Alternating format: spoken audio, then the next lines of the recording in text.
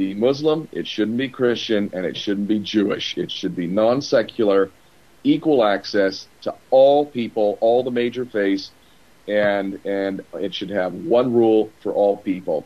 Anything short of that, as far as I'm concerned, is always going to be a disaster that threatens all of us.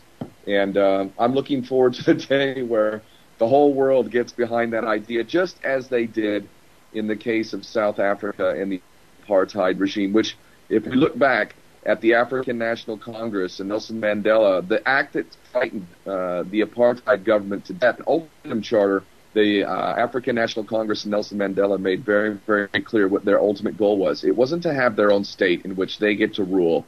It was to have one state, all people there equal under the law. I believe that is exactly what needs to happen in Israel, Palestine, whatever we want to call it.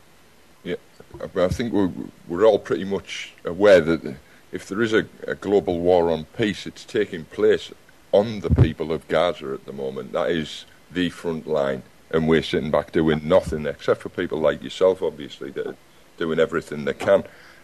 Essentially, what the Israeli government has kind of done, they've gone in there kind of like an invasion and set up their own state and pushed out the indigenous people of the land, and then tried to claim self-defense back against as an excuse for the hostilities that they're doing there, kind of in the same way that the military who boarded your ship are trying to claim self-defense against you and the people who basically, like you were saying on Hard Talk the other day, they're in international waters on a humanitarian aid mission.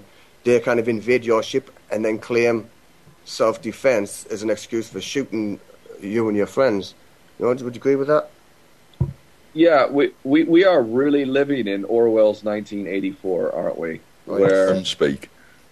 Black is white, white is black, and the truth is nothing but a word. The terrorists clearly are not the people who are resisting occupation and mass murder in the form of war. Those are people who are doing what any of us would do in those circumstances. I certainly would not sit by while my land is being invaded, occupied, and having my family being killed. And I know that every single honest American or British person will admit, if it were them, if they were the ones who were dealing with an occupation, an invasion, collaboration with their own brothers and sisters from their own nation, and the absolute theft of their land and the killing of their family, every self-respecting British or American person would acknowledge the obvious. They would fight. They would use whatever method possible to repel the invader.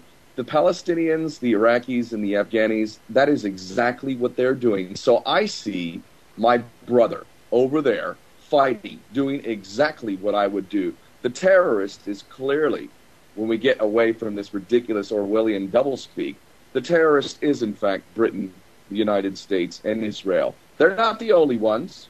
There are nations that are committing crimes, and I'm not saying we're the only ones responsible, but we are, without doubt, the largest purveyor of terrorism on the planet. The United States can claim number one without any question.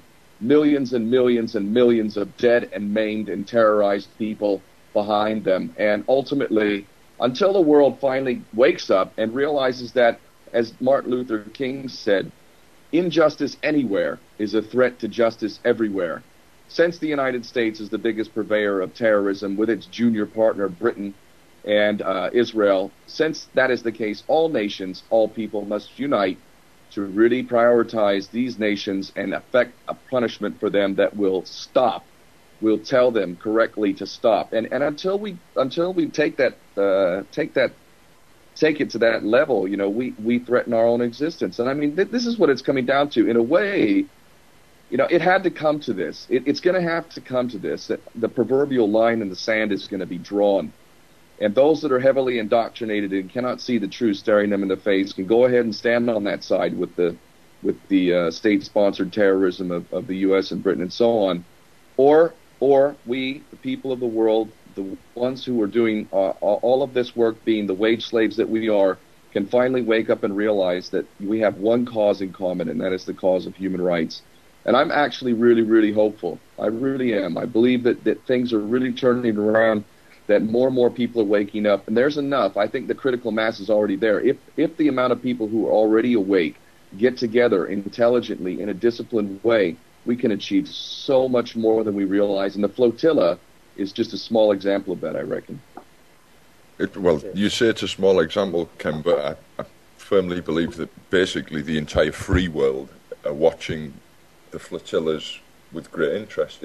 We're fighting our own petty little battles on legal semantics and, the whole Western civilization thing's petty in comparison with the suffering that's going on in Gaza at the moment. And as you say, it's clearly nothing more than the theft of a country. Israel has always resented the existence of Gaza. And we need to point out here that we don't hold... I mean, when you're talking there a minute ago about all the people of the world needing to unite to stop this tyranny, which is essentially the secret governments, and the New World Order agenda, that includes the Israeli people. There are people from Israel listen to this show, and we know that your government is... You're not responsible for this, and you probably dislike your government as much as we are for what they're doing.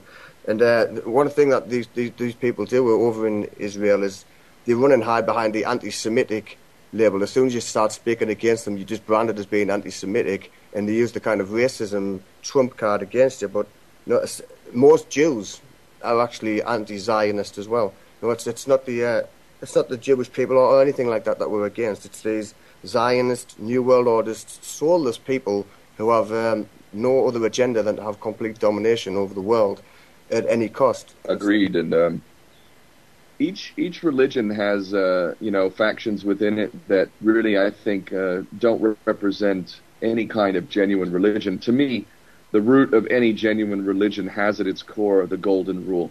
Any religion that preaches that you're God's chosen ones and that you can impart separate rules on others because they're less than you is a false religion as far as I'm concerned. And the major religions, all of them, whether it be Christianity, Islam, or Judaism, and others, all have extreme views within them, but I don't think those represent the real truth of a religion. And, within Judaism, you clearly have the Talmudic, the Goyim, gentile version of Judaism, which imparts great value on Jewish life and virtually none on anyone else. I mean, hopefully, and I'm quite hopeful that it will be the case, that attitude is not going to prevail. If it did, and the majority of Jews believed in that kind of ideology, well, then it would be important that we would unite against it. But I don't have any doubt that the vast majority of people who call themselves Jews can't possibly buy into the notion they are so special that everyone else is subpar, subhuman. That would be, I think, unfair, not representative of the Jewish people, and I'm certainly not going to partake in it.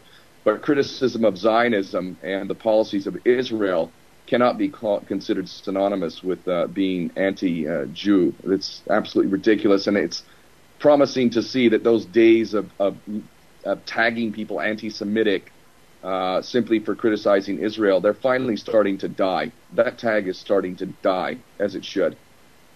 Yeah, I don't think it's washing with most people anymore. It doesn't go unnoticed that every time Israel perpetrates some real atrocity in the Middle East, the Western media roll out all the old Schindler's Lists and endless documentaries on the horrors of the Holocaust. They were doing the same thing. Anybody criticised Obama for going along with this as well, calling us anti-black. So they basically just hide behind this complete, thinly veiled attempt to try and justify what they're doing. It's a disgrace. I mean, have you heard, Ken? You might have heard about this. There's been a huge boycott of Israeli shipments by dock workers over in Turkey. In fact, I received an email today. If I could just read it out, I'll read the first paragraph. It says, dock workers worldwide responded to Israel's flotilla massacre and Gaza siege. And it says, 3 weeks after the massacre on the Freedom Flotilla, ILWU dock workers in the San Francisco Bay Area delayed an Israeli Zim line ship for 24 hours. The Swedish Dock Workers Union began a week-long blockade of Israeli ships and containers.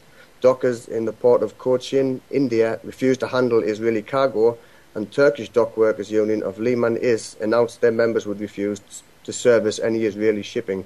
In South Africa, Durban dockers had already boycotted a Zimline ship in response to the invasion of Gaza last year, and on the 5th anniversary of the Union Palestinian call for boycott, divestment and sanctions, Israel faces the prospect of targeted industrial action to implement boycotts. So there's been a huge response to the incident which happened on this flotilla that you attended. This might be an appropriate point, if you don't mind, Ken. Do you want to go through, tell us the story of the flotilla. I'll leave it to you where you choose to start, but I know our listeners really want to hear some truth about what actually went on when the Israelis stormed the ship. But in the meantime, if you would like to fill us in on the details of that. Yeah, sure thing. I mean, the first thing that I should say is that I personally did not think that the Israelis were going to attack, and I know I wasn't alone. I think a lot of us believed that we had a very good chance of achieving our goal, which was to arrive in Gaza and deliver the aid and visit the people of Gaza.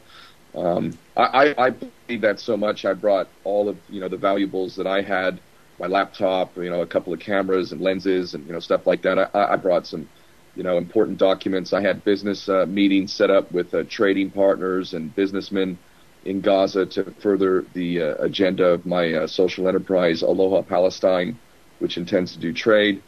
And ultimately, I'm even a couple hours before the attack, and I had some of my friends on the ship saying, they're going to come. I thought, nah, they're not going to do it.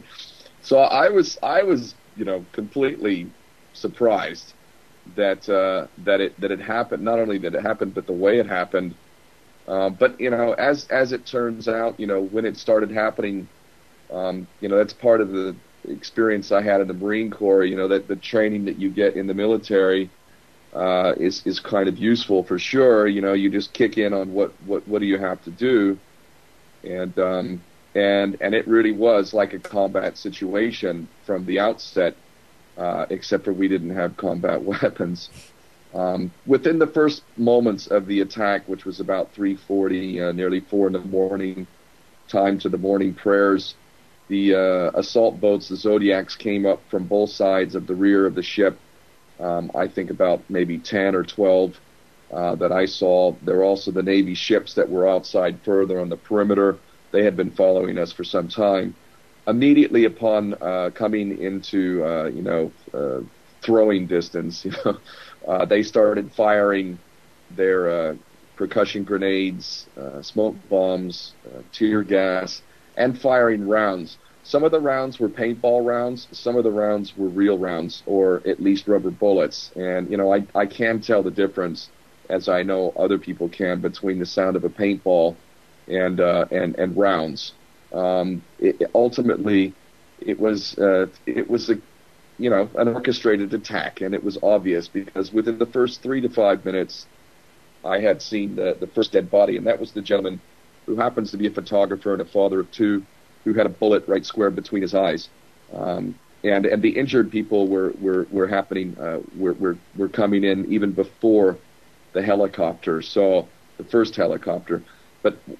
When the helicopter came, it did just step things up even further. I mean, now, not only did we have injured people from gunshots that were probably, some of them were being fired from the helicopters with snipers, with laser-guided rifles, and also we had, of course, the assault boats, and then we had the commandos fast roping down onto the ship.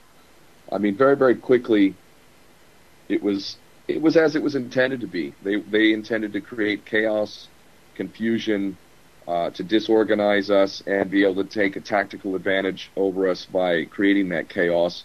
These are basic military tactics, and that's why I'm saying from the beginning it was an attack. It wasn't an attempt to board. I think it's also worth noting that having become friends with the captain, there was never any warning that an attack was coming.